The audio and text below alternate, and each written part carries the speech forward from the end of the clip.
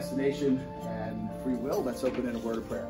Heavenly Father, thanks for the time we get to spend together, and ask that you would bless it. In Jesus' name, amen. All right, so you have to do me a favor today. We're going to try to do Whitefield and Wesley and get to the end. I have to be done with Whitefield and Wesley by quarter after. Okay? So no matter where we are, somebody has to stand up and go, it's quarter after, you need to be done with Whitefield and Wesley. And that's going to be a really hard thing to do. I think in the end, what I realized from doing all the reading and the evaluating of these guys and try to understand where they're coming from, because you realize in this class, I'm not necessarily trying to tell you why they believe what they believe is wrong. I'm trying to tell you how they could come up with these beliefs that actually believe it. Because I think that's more important to try to understand than to try to refute everybody, which is our typical approach to Bible study. And so when we talk about Whitefield and Wesley, we're now in round 4 of this as we walk through history. And for us, how many of y'all have ever heard of Whitefield before we even talked about before this class? It's only about a third of you, and that makes a lot of sense. You know, the historians would say that Whitefield was probably the most famous American in the history of colonial America that nobody remembers today. Right? Now, he's going to be our Calvinist in this debate, and Wesley's going to be our Arminian in this debate. So a little bit of quick history. We're not going to spend a whole lot of time on this chart. I gave you this as in your handouts. It's on the back side, so if you want to spend a little time. But for me, it's always good to get a little background of the history. When you think of guys like Wesley and Whitefield, what you should think of is the First Great Awakening. How many of y'all have heard that term from a history perspective? Okay, so the First Great Awakening is happening in this time frame, in the just before the mid part of the 1700s, and the Second Great Awakening happens over at this end. But it is Jonathan Edwards, George Whitefield, and John Wesley who are given the credit for the First Great Awakening, and the Great Awakening happened because here were 3 guys that really wanted to push the idea that you have to believe in Jesus Christ if you want eternal life. They were going way back to the basics. A lot of times in history, if you go to your history books in school, you spend a lot of time on the establishment of the colonies, right?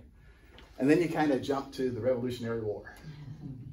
And everybody misses this time frame in the 1700s, the early 1700s, because the Revolutionary War doesn't happen until, 1776 and in that time frame, right?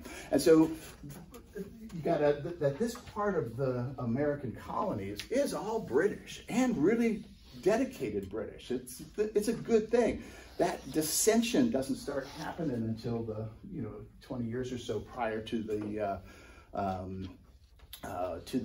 Revolutionary War. However, many historians would say that the mindset and the thought process of the First Great Awakening is what allowed the independence of the American colonists at the time to push themselves towards independence. And so there's some really good things to study here. I also came to the conclusion that I really like this American history stuff more than I ever did when I was having to do it in school. And so if you're interested, we could do a class just on the rise of American Protestant denominations within America over the history of America, because we have so many of them. And most of them come out of some of these debates and some of these movements and just the mindset of America. Well, at this time, early 1700s, most historians would indicate that the number of people in America that actually attend church on a regular basis is way less than 20%. It is not a Christian country at this point. Now, a lot of the initial colonists that came over to America came over for religious freedom. But by this time, most people coming over to America are coming over for money. They're coming over for liberty. They're coming over for opportunity in this new world that anything goes to some extent.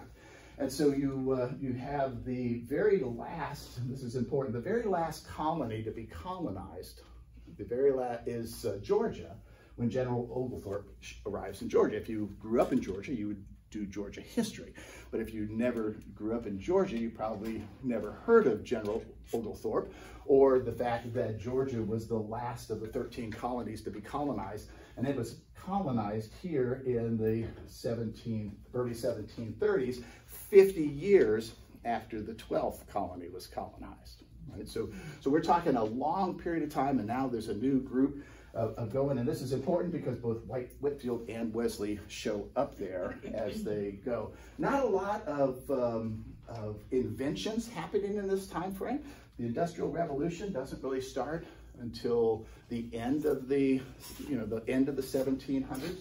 But what is happening in this time frame is a lot of good thinkers. So Isaac Newton's done, Dan Bernoulli, most of you probably don't know who he is, but he took Newton's Newton's equations and turned them into fluid dynamics and fluid mechanics, which allowed then for the development overall over time of water systems, sewer systems, airplane wings, carburetors, all kinds of things that were developed as a result of some of his early thoughts and expanded on by others. You also had the beginning of, how many have heard the term the Enlightenment? Right? How many have heard the term the modern era? Okay, how many have heard the term modernity?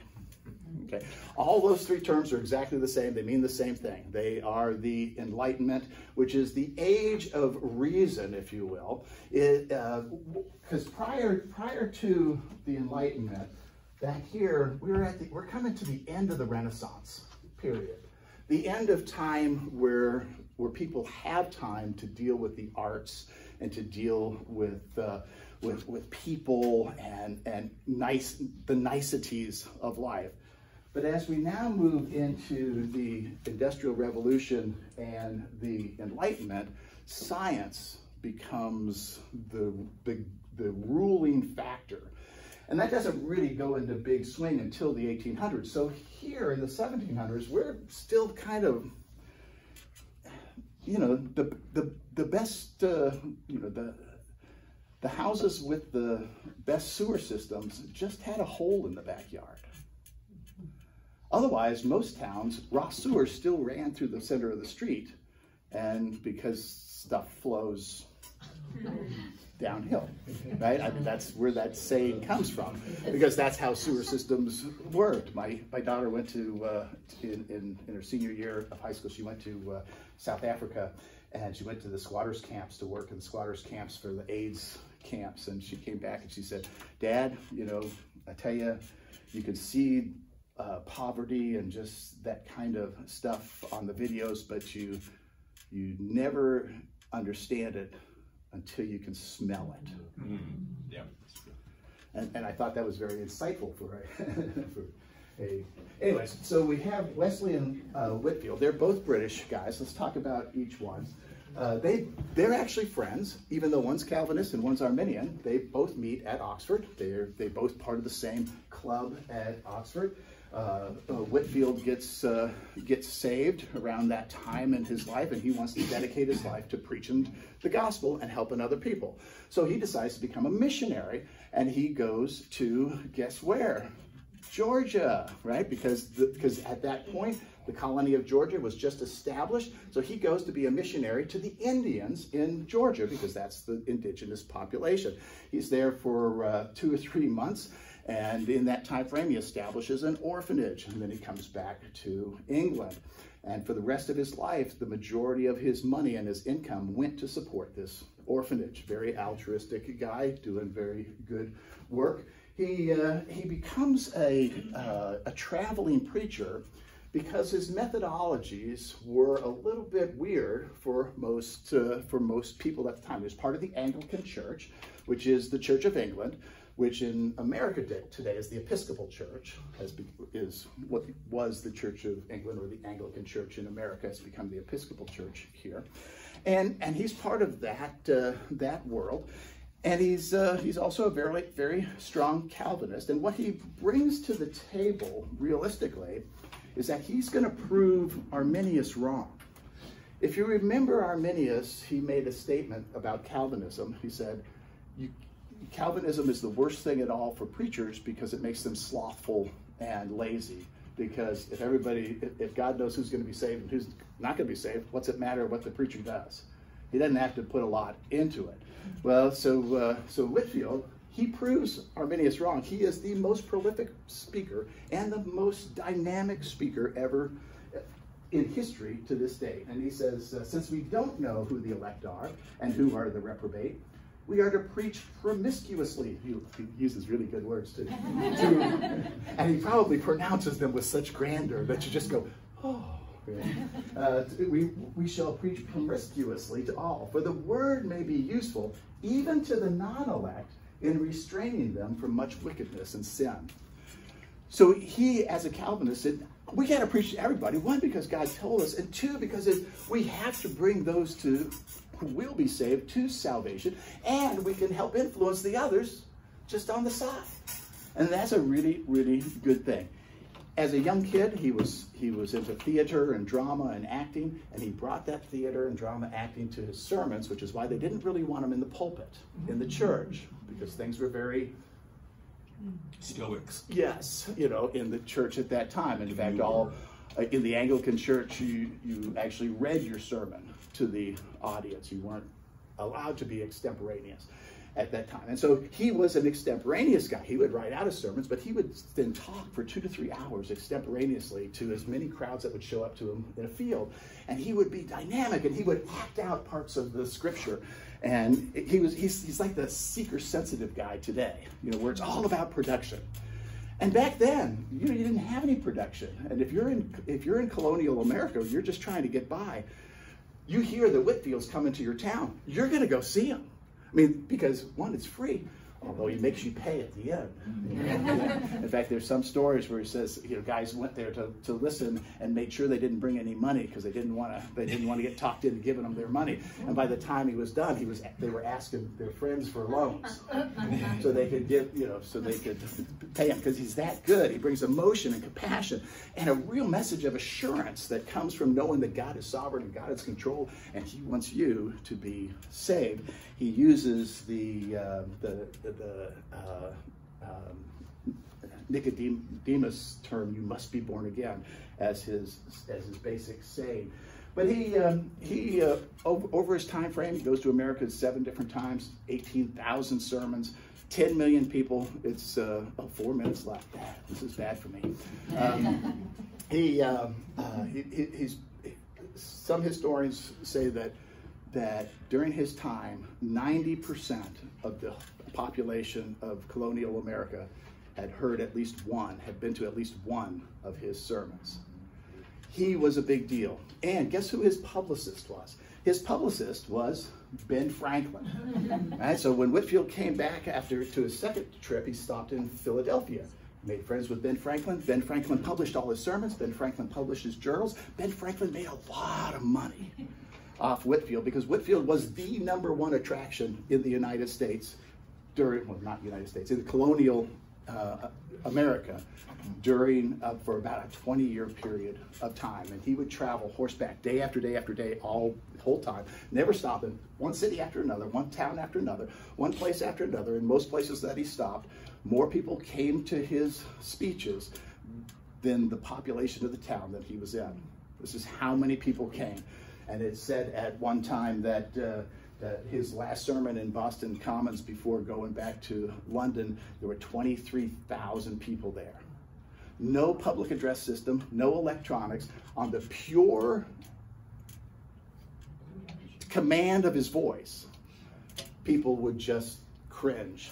So that's Whitefield. And he didn't bring anything new to the table of Calvinism, except for the fact that you could still be a dedicated driver and evangelist under a Calvinistic system. Wesley, a friend of his, he was born in England, and he spent most of his life in England, even though we think about him in the American sense of the American church. He's actually spent most of his time in England. He went to Oxford, co-founded the Holy Club, which is a group of students that were methodical about their personal holiness, right? And later on in life, when he was being rammed by people who didn't like him, they made fun of him by calling him a Methodist, right? Because he was methodical about his, and he took that as a badge of honor and ended up, even though he was part of the Church of England his whole life, at the end of his life, he actually started to ordain Methodist deacons and preachers to come to America and preach to the new post-revolution America, the United States of America, and that's how the Methodist Church started and was formed. And it is a Wesleyan church, although it's both Wesley and Whitefield that should get credit for that, because they were both Methodist. Just one happened to be Arminian and one happened to be Calvinist, but the rest of their theology was the same. And so when he was 23, he said, "Hey, look, this is good stuff. I want to dedicate my life to the Lord. Everything I want to do for the Lord, because I either sacrifice everything to the Lord or I'm giving it to the devil, one of the two." And he was into it.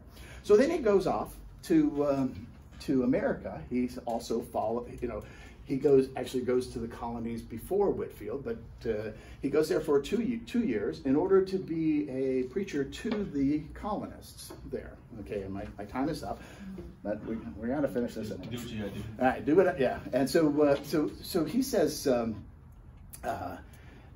and during his trip, so in the same way, remember all these guys that we talk about, their theology is influenced by their experiences. He's on a wooden ship coming to America in a major storm. The mast the mainsail gets ripped. People are yelling and screaming. Everybody thinks they're going to die. And there's a handful of Moravian Christians, which are from Germany, who are known as being pacifists because of their dedication to the Lord, and they know that death is death, and when it happens, it happens. It doesn't really matter. So they're not going to do anything to prolong their life. They're just sitting there singing, while everybody else on the ship is just right, including Wesley. Well, see, so he asked these guys after they finally make it and survive. He says, "Well, what's the deal?" And the guy looks at him. He says, "Well, do you know Jesus Christ is your Savior? Because if you do, you wouldn't have these issues." And that just perplexed him, because he's been a preacher. He was a preacher's kid. He was a good kid, and he wanted to dedicate himself to the Lord. He even made a club for how to be more methodical. And so when he went back to England, he talked to one of his Moravian guys, and they invited him to a service. And he says, "In the evening, I went very unwillingly to a society in Aldersgate Street, where one was reading Luther's preface to the Epistle to the Romans. And about 9:15, while he was describing the change which God works in the heart through faith in Christ," and remember Luther, his whole idea was a faith that apprehends Christ, right? If you remember our discussion on Luther. He says, "I felt my heart strangely warmed. I felt I did trust in Christ alone for salvation. And an assurance was given me that he had taken away my sins, even mine." So here's Wesley, who's been a preacher's kid, who's been a good Christian, who's dedicated his life to Christ, and when he's 33 years old, he gets saved. This is a big deal. This is his, what has become in the Arminian tradition, or the Wesleyan tradition, has kind of become known as the Holy Spirit baptism, right? A point in your life where you really, really get it. And this affects his theology, and he goes on to work with and behind Whitefield. Whitefield gets these great revivals going in London and in Scotland, and then he goes back to America, and one time he asked Wesley to pick up his work in England, and Wesley does. But Wesley hates predestination, and he vehemently opposes it. But for both of them, they make a big difference. what Wesley brings to the table is simply this: a new order of salvation. He would be Arminian, and he reads Arminius, and he understands, and he hates Calvinism with a passion, right? And he's going to do everything he can to destroy it, because even though he and Whitefield were on the same page from evangelism, they were not on the same page on salvation. But they still showed unity, because Whitefield actually asked Wesley to preach his funeral. And that's a big deal. And even though at times in their relationship it was estranged because of predestination, overall they showed unity to each other. So Wesley develops this process, and this one's important to walk through. Wesley says that God gives grace to certain people groups, and those people then have a choice to not necessarily accept it, but to not reject it. And that's an important point, that it's not that you accept it, it's that you choose not to reject it. And so he says, God gives prevenient grace to everyone so that they can realize that they can't do it themselves, that they kind of need to change. And this was also Arminian, and then if you remember, Arminius also added some extra graces. Well, Wesley's going to define them, and he's going to take them to the next level. And he says, if you get to this point where you realize you can't do things yourself, that's a realization that you need to change, and you would be one who would be truly repentant, but not necessarily know how to do it. So you could become Buddhist, you could become Islam, you could become New Age pantheist, or any of the worldviews that John's talking about in the sermon. But you realize you can't do it. You have to get something else to help you out. Well, so at that point, God says, I'm going to give you now convincing grace if you're the truly repentant. And what that convincing grace allows you to do is to know that Jesus is the answer, that Jesus did it all. It's a wonderful, wonderful thing. And the resulting of that is you say, oh, then I must change. It's not just I need to change, I must change, and Jesus is the answer. So you go from realizing you can't do it to realizing that Jesus did it, and now you actually have repentance in your life, whether it's just mentally or by action. Wesley would like both, but he's okay with just mental. And now you're part of a group of people that are convicted to believe, but haven't yet believed, right? But you're convicted. You know you can't do it, and Jesus is the only way. So God then gives you justifying grace. And at this point, it is God that justifies you. This one's in green. It's not a people's choice. This is God justifying you. This is how he becomes more Calvinistic, in that your faith is God's, even though you had pieces and parts to play prior. But God justifies you through your faith, and then God changed you. So I need to change. I must change. God changed me. This is a big deal. Now you are regenerated, and you have new birth. You are born again. And if you're born again, God's going to give you sanctifying grace. And that sanctifying grace then allows you to do good works so that you see the changes that are made. If you see the changes, you're now assured or reassured that what God says is true. And now you're not just a born again, you're now a child of God, because you're assured of the child of God. And so God gives you more sanctifying grace that allows you to do more good works so that you have more assurance of the change. And that's how Wesleyan Arminianism plays itself out. And it's based to some extent on his experience and his hatred toward Calvinism and his acceptance of grace as a commodity, and takes that idea of grace as a commodity to a very far limits, to coming up with 5 different types of grace, because the 5th one would be glorifying grace at the end. And it becomes the basis now for most Arminian and Wesleyan type of churches today, or at least a variation of this scheme. And so that's what's, and I needed to hit that before we could go on. So, but you see how some of these ideas come about. The big issue with that is none of those terms for the different types of graces is actually in the Bible, right? But that doesn't mean it's not a reasonable way to understand the how behind the Bible, when the Bible only gives you the what. And most theologians try to do that. The Bible tells you what God does, but he doesn't tell you how God does it to a great amount of detail. And theologians try to get that level of detail. Well, these guys showed unity together, except over predestination. These guys, both their experiences influenced their theology. And Wesley, though, he expanded Augustine's idea of grace as a commodity into these multiple types of grace, because, but he didn't hold to Augustine's idea that faith itself was a grace. He was Arminian in that perspective. All right, so that takes us to where are we going to get to at the end? All right. If we only get through this chart, we will do fine, but I hope to get through more than this, because there's a lot of good stuff here. For me, so I'm going to reflect to you what I learned from this study in doing all the reading. Really, 4 questions I ended up realizing were actual questions that I needed to answer. The first one is just to ask yourself, is your view of salvation influenced by your own experience? And I think you kind of have to answer that question, yes.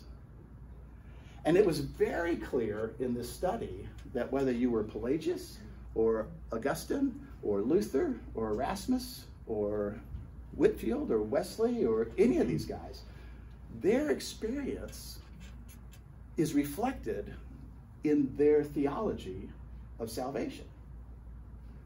That's a very interesting thing, because a lot of times we take theologies as, oh, that one's got to be right, not thinking that sometimes we think it's right because it meets our own experience, as opposed to say, well, somebody else's experience may look at it a little different. Second question, can you do anything to save yourself from death without God's intervention?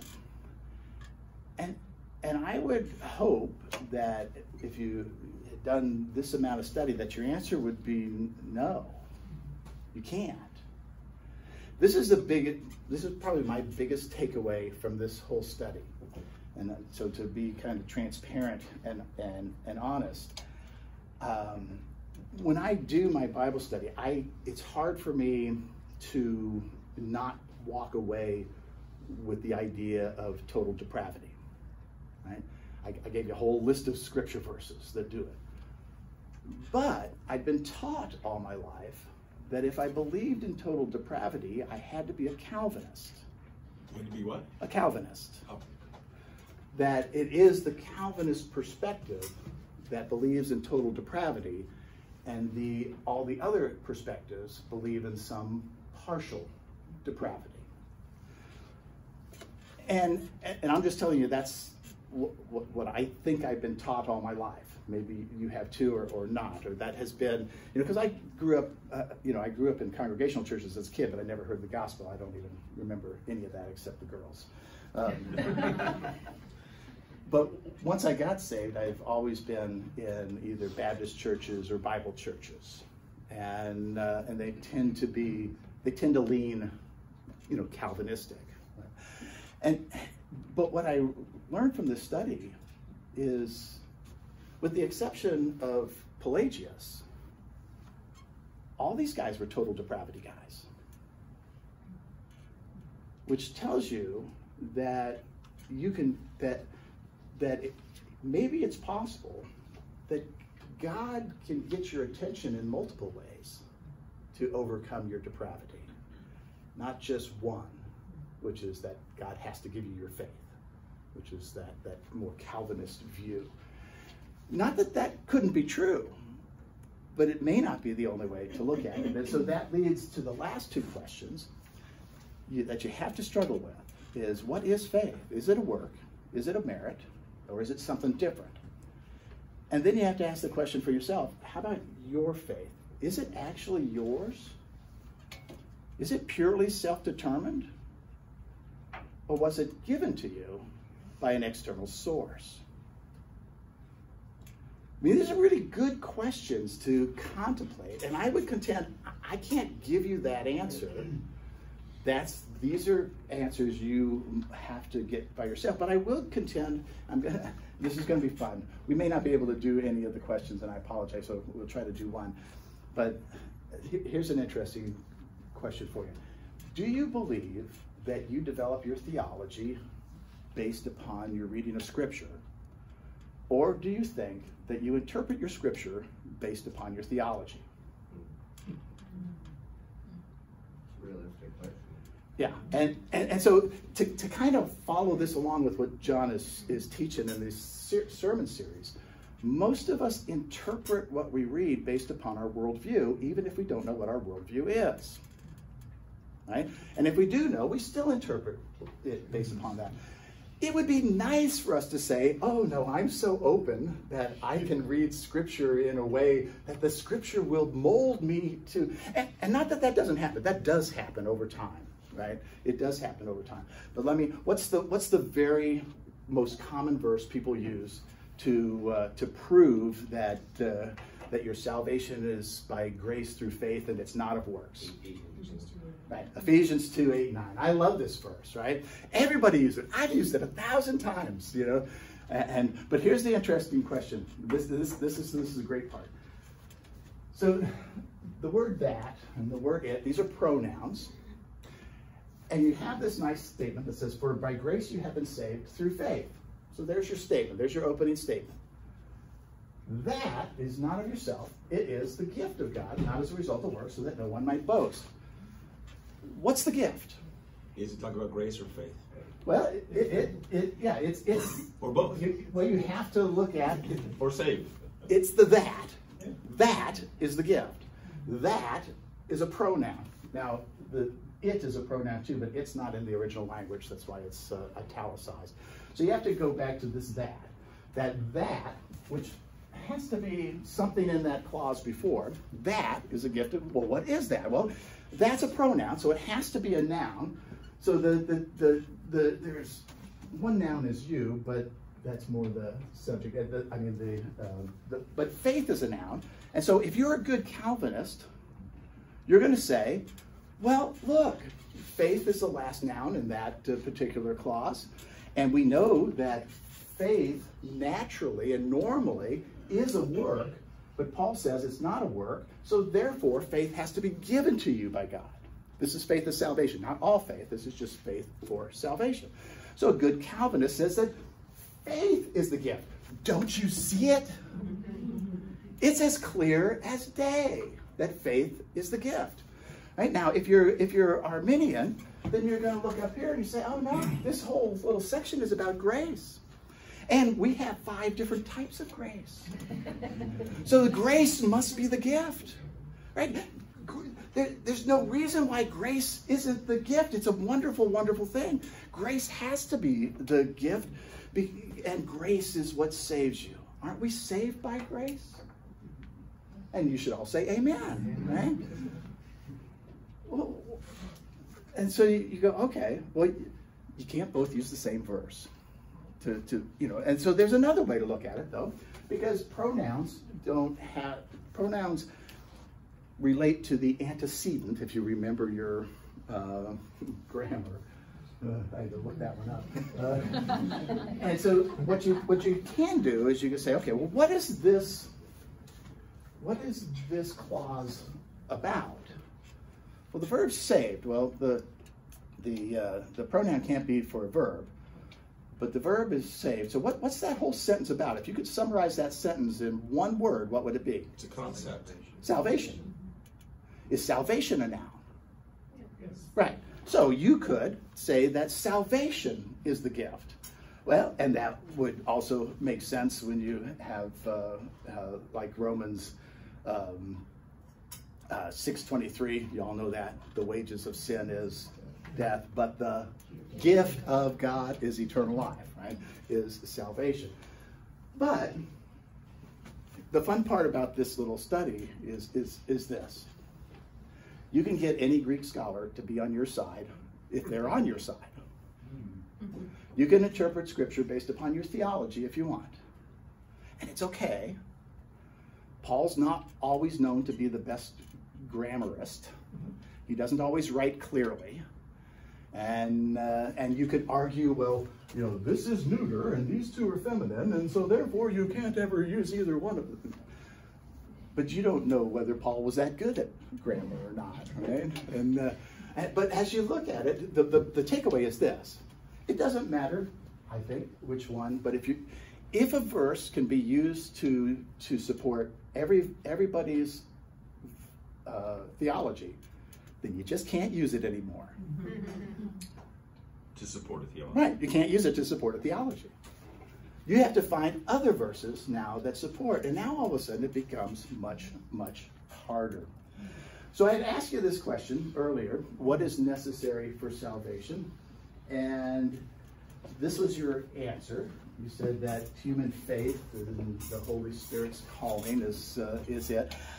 But after finishing the study, I think I misled this question, because I forced you to think through human faith versus God and the like, and so I'm going to reword this particular one, and you should be able to once it goes, there we go, should be able to vote now.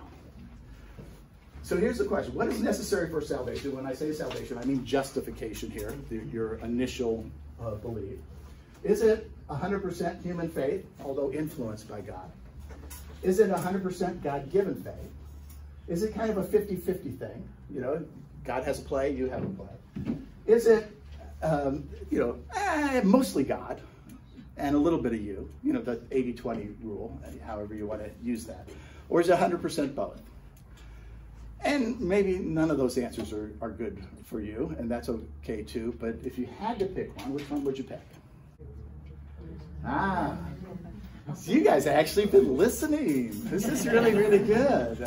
And there's a good reason for that. If you think about the history of church doctrine, the first big issue was about whether God was, whether there's a Trinity or not.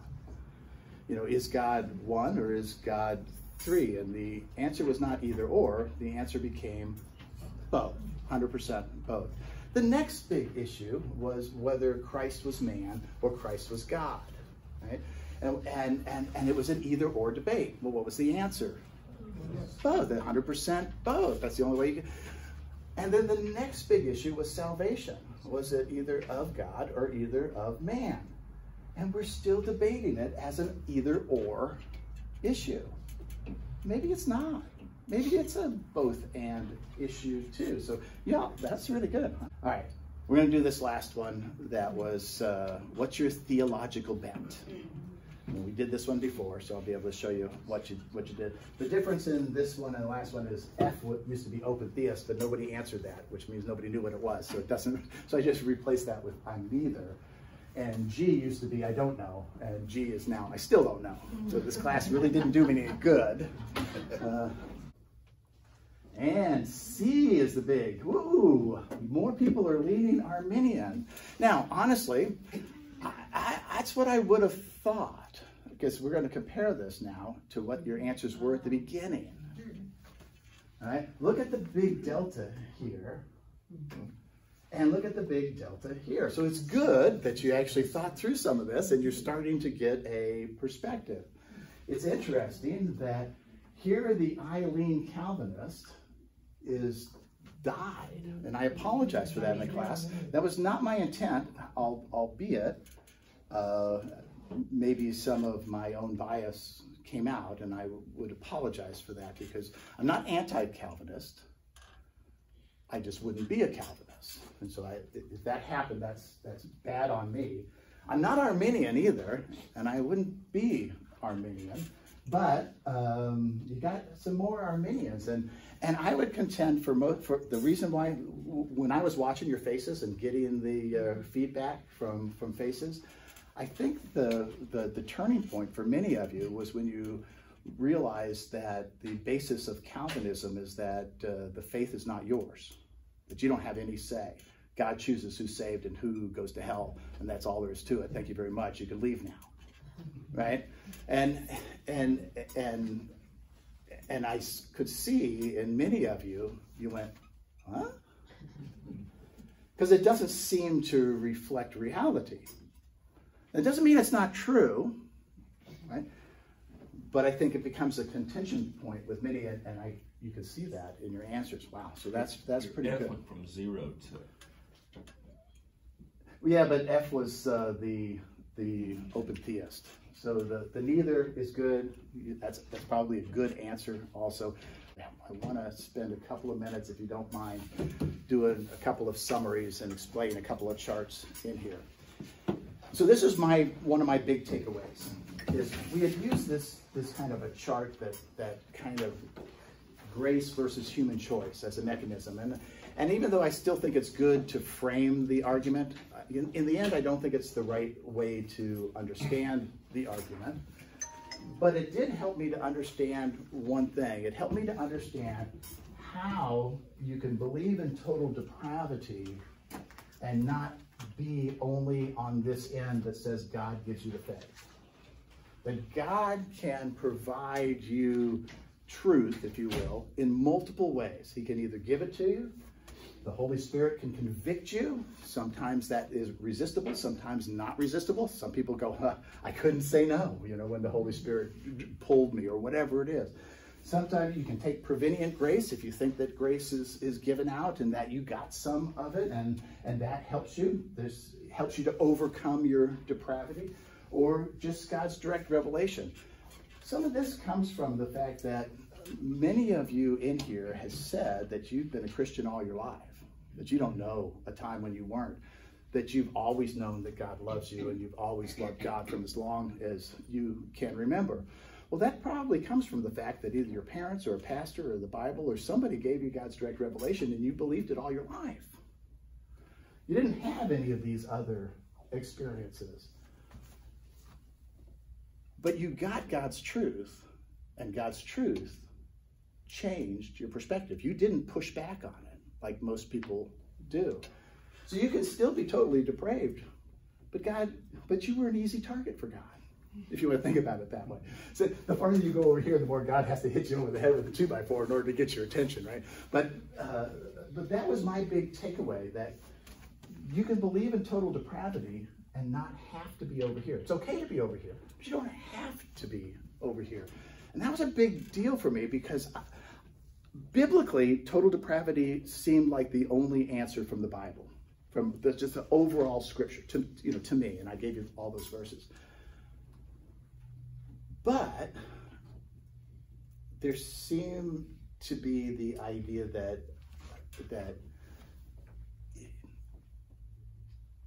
the idea that always gnawed at me was the idea that grace is a commodity, and if grace is given to you, you can't say no to that. That kind of makes sense. But if grace is just truth, truth can be provided to you in many different ways. And what we try to do in faith, is we either accept truths or we don't reject them, is a better way to talk about it. We don't reject truth. Many times we do reject truth, but when we get to the point where we can't reject a truth, then it becomes our belief. We didn't believe it. We just didn't. We got to that point where we didn't reject it. And so, so what I don't like about this is the Calvinist Arminian view. I would propose this view, and then we'll close. And you don't have to believe this or not believe it, but this is after this whole study, this is where I end up falling. And again, the whole study, I tried not to put my own perspective in here, but my perspective did change over time. I would contend that instead of that triangle of God's sovereignty versus human free will, what's better to measure is what system gives the most glory to God. Now, sometimes a good Calvinist church would say that too, that you should always err on the side of giving more glory, which means you should believe in my position, because by definition, my position gives more glory, or I wouldn't have it.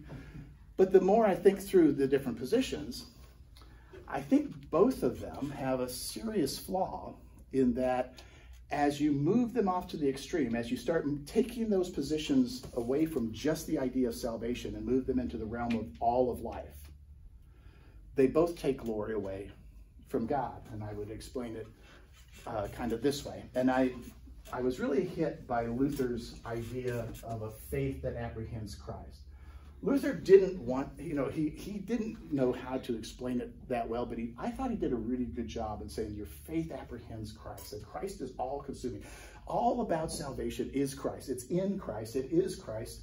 And when your faith apprehends Christ, that's it. And at that point, you get the Holy Spirit, and the regeneration and all that stuff happens. And he defined it that way.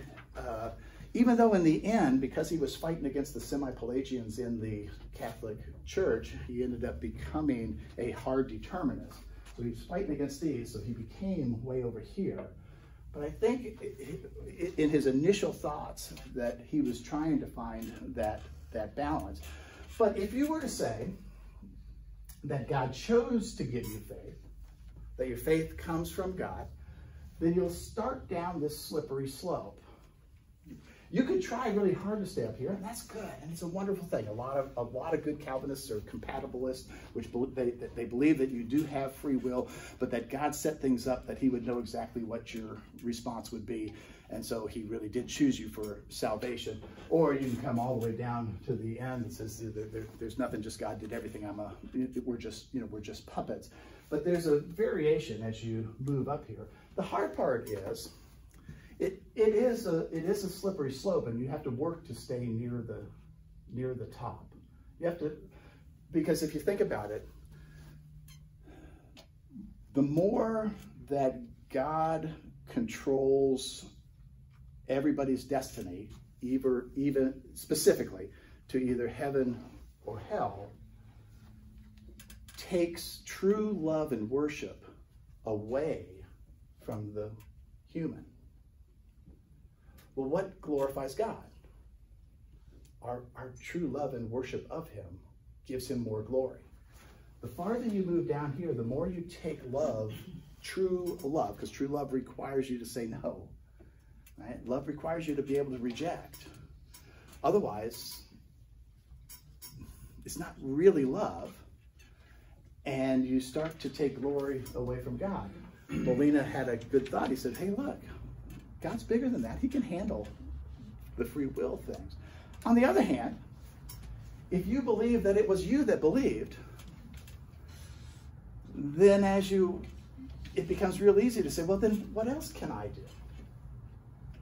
What else do I need to do? Oh, without God. Without God. And as you start sliding down this side of the slope, it takes glory away from God, period, because it gives the glory to you. Now, you could try real hard to stand right up there, but I think in reality, I'm not even fair in this. The picture should be more like that. That when you start down one side or the other, it's a steep slope that's really, really hard to not, you're always fighting against the desire to move to the end. And I'm also not saying that either one of these is wrong, but I'm also not saying either one of them is right. These are really good, smart people who developed really good theologies to try to explain the next level down of how God does things, typically based upon their own experience and their own reading of scriptures, and they did, I think, a really good job. They all had really good points, but they all went maybe a little too far. And so maybe, here's what I just ended up thinking, taking some of the goodness from all of them. Because the one nice thing is when you try to understand why they believe what they believe, you're not always trying to figure out what's stupid about that. You're trying to figure out what's good, right? What's the good things? And so if you take some of the good things, I would look at it this way. Instead of saying that God chose to give you faith, which comes from the idea of grace as a commodity and the like, I would say that God provides truth to us in many different ways. God provides us truth, and it is truth. He provides it through Scripture, he provides it through others, he provides us through our experience, he provides us through the Holy Spirit, he provides us through maybe even prevenient grace or some types of grace, whatever it is. Don't call it grace, call it truth. He provides, that's the gift, right? Versus, instead of saying you believed, you got to say, I got to the point where I could no longer reject it. And there's a nuanced difference between those two. Because the fact that you can't reject it is humility. You're saying, it's not about me, it's about something else. I can't say no to this. It's a humility piece, which is what I think Luther was trying to get to, but he didn't articulate it in the way that it just jumps out. And so, now that doesn't mean it's easy to stay on the tip. Right? It's hard to stay on the balance. It's easy to fall one side or the other. And what we tend to do in our society is we've had two halves of our church fall to one side or the other. And they get so vehement against the other side that we provide splits within the church, when in reality, isn't this supposed to provide unity? Because we all believe in Jesus. The how may be a little bit off, but it's, can I live with my brother who says it's their faith and they got to do a little more works? Or do I hate him because it's just all about Jesus? Or can I live with my brother that says, I don't have to do anything because God already chose me? You know, that's how we see each other. And yet to each other, I mean, to ourselves, we go, oh no, this is the only thing that makes sense. I've read all of Scripture. It makes sense this way. Well, the other guy says exactly the same thing. I read all the Scripture and it makes sense to me this way. So how do you do that? The last thing I'm going to leave you with, and I'm not going to go through it because we are out of time, is on the back of your page, I gave you two charts that kind of look like this. What I tried to do as I went through this study, because remember the title of it is, I could be wrong, right? I mean, we could be wrong on any of this, and these guys could be right. They also could be wrong. They can't both be right, but maybe parts of them can be right. But they could both be wrong, or maybe parts of them are just wrong. So what I tried to do is I went through their thought process and I said, what's reasonable? What is scripturally reasonable from their perspective? What is scripturally possible from their perspective? And what is scripturally not really definitive, where it truly is a theological extension of Scripture, not Scripture itself. And they all have them. We all have them. This is why John's talking about worldviews, because he wants us to start to expunge these kind of things that get in our way and focus more on these kind of things. And so for Augustine, and I'll just do a couple of these, that I think his ideas of total depravity were really, really good. But he may have gone a little bit too far in defining spiritual death, because it's not really a scriptural thing. There's a couple of verses in there that help you with it. And then I think he may have been wrong when he said that faith is given to you by God, because I gave you a whole page of faith and works scriptures. And I challenge you to find one, or more than one. You need to find more than one. You don't get to just find one. That would indicate that the faith is not yours, that you don't have a play in your faith and free will. And it's very difficult. He also said salvation is by grace and not merit. I think that's very scripturally supported. But then he came out and said, well, that grace is a commodity. And you can get there from Scripture, but you don't have to. And then he went farther and said that human faith is a merit, it's a work. And I'm not sure that's a good definition of faith. You can't get that from Scripture. Same with Luther. And by the way, you need it. I changed this last night as I was thinking through this again. But Luther says justification by faith. I think that's reasonable. He says it's a faith that apprehends Christ. He was really struggling with that, and I think it's a possible idea. But then at the end he goes, well, there's God's secret will, and we just don't want to talk about it.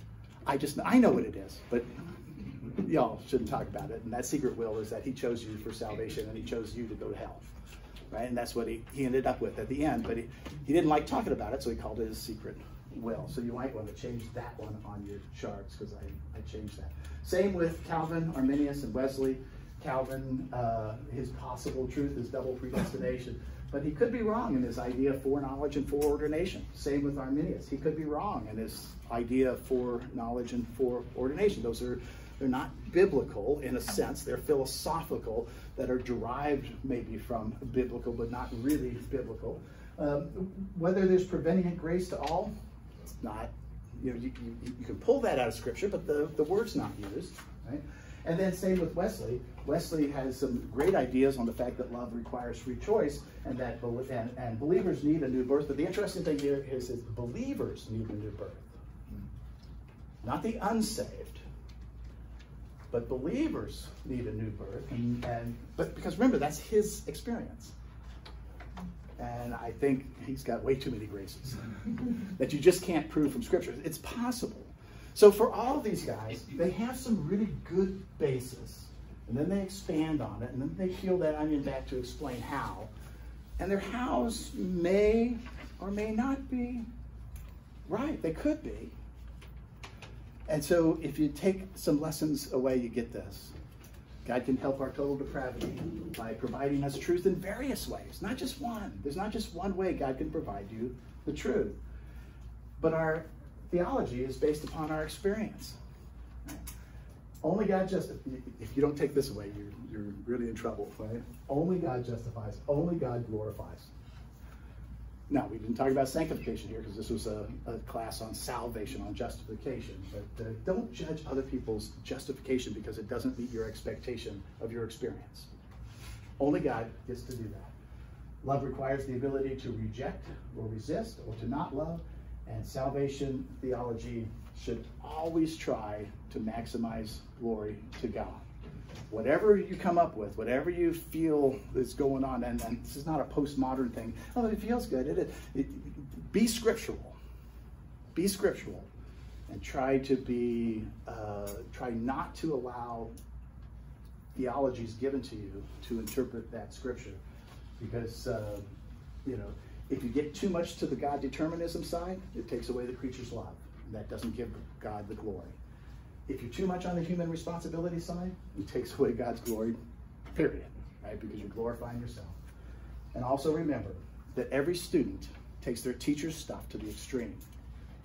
And that's what happened in every single one of these debates all along through history, and that's why we're still debating it today. Heavenly Father, sorry to go so long, and I ask that you would bless the time that we spend. In Jesus' name, amen.